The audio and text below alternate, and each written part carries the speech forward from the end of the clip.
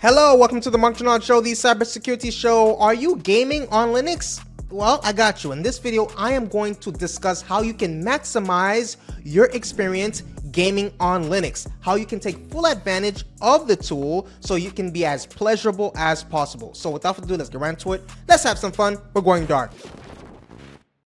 So gaming on Linux has come a long way in recent years and is now viable. It's a viable option for gamers.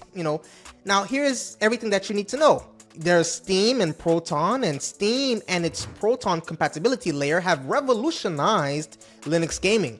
Most Windows games on Steam now work on Linux through Proton, often with little to no configuration required. You can check game compatibility on protondb.com before purchasing. Now, Steam makes installing and playing games on Linux nearly as simple as on Windows. Now, there are native Linux games, like many games, especially indie titles, now offer native Linux versions. These typically provide the best performance and compatibility. There are other gaming platforms as well. GOG, many DRM-free games work well through Wine and Lutris. Please take a moment right now to hit that subscribe button and the like button. If you're being entertained and you're having fun, hit that subscribe button and the like button. Thank you, please. So, in regards to the Epic Game Stores, it can be used through Heroic Games Launcher, emulators, excellent support for console emulation on Linux, performance and compatibility. Linux gaming performance is often comparable to Windows, sometimes even better. Most games work out of the box, but some may require tweaks or workarounds. Anti-cheat software remains an issue for some online games, though this is improving. Okay, so I don't want you to just run away and say, I'm not doing it anymore. It's improving, guys. It's improving now. Hardware considerations, AMD GPUs generally provide a smoother experience due to better open source drivers. NVIDIA GPUs work well, but may require proprietary drivers. Some of the recommended distributions. Now, for new gamers, user-friendly distributions are recommended. Okay, so some of the best Linux distributions for 2022, 2023, 2024, etc., whatever year you're watching this, is Pop !OS, based on Ubuntu, designed to be a user-friendly and is optimized for performance. It includes Steam and supports Proton for running Windows games. It features Pop Shell for auto tiling, Windows to organize gamers or gaming space. It offers separate ISO versions for AMD and NVIDIA hardware.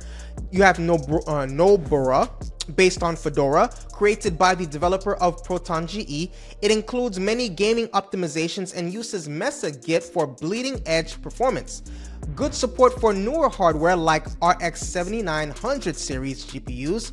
There's Garuda Linux, which is Arc-based rolling release distribution, uses the Linux Zen kernel, optimized for desktop and gaming performance. It includes Garuda Gamer app for easy installation of gaming software. You have Bazite, whatever you want to call that, based on Fedora Silverblue. Comes with many gaming tools pre-installed like Steam, Lutris, Game Mode, etc. It uses bleeding edge components similar to Arc. It offers a Steam OS-like interface on top of KDE or GNOME desktops. And then you have the Troger OS based on Ubuntu with extensive gaming optimizations, the custom kernel with low latency and higher scheduling frequency, designed specifically for gaming, not general desktop use. Other notable mentions include Ubuntu, the Game Pack, Fedora Game Spin, and Regata OS. The best choice depends on your specific hardware, experience level, and gaming needs. Many users also report good gaming experiences with mainstream distributions like, again, Ubuntu, Linux Mint, Fedora, right? So getting started, install your chosen Linux distribution, install Steam and enable Proton for all games in the settings. For non-Steam games, consider using Lutris or Wine. Check ProtonDB for specific game compatibility and tips. While not every game will work perfectly, the vast majority of PC games are now playable on Linux, making it a viable platform for most gamers. Now, there are some common issues when running Windows games on Linux. And something that you got to be aware of, right? And one of those issues is hardware compatibility.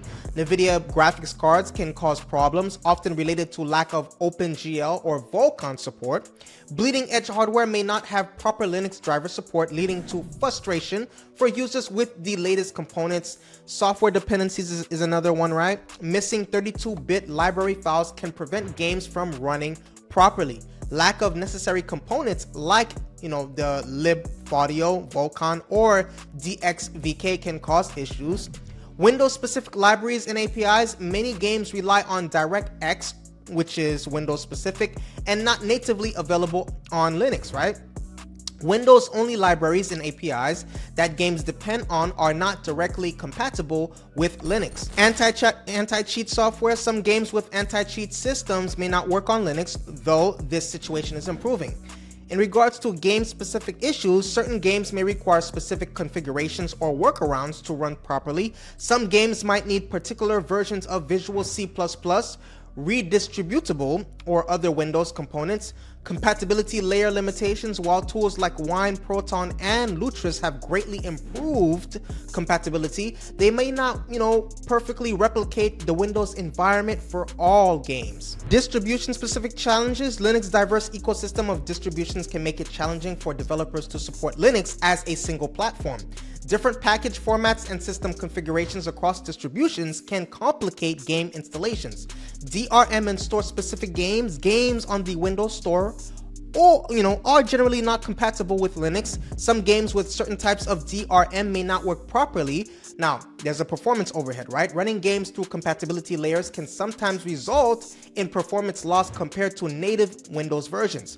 Frequent updates and compatibility breaking. Game updates can sometimes break compatibility, requiring users to wait for the Linux community to find new workarounds or for compatibility layer updates. While some of these issues have solutions or workarounds, they can present challenges for users trying to run Windows games on Linux, especially for those new to the platform. It's worth noting that the situation is continuously improving.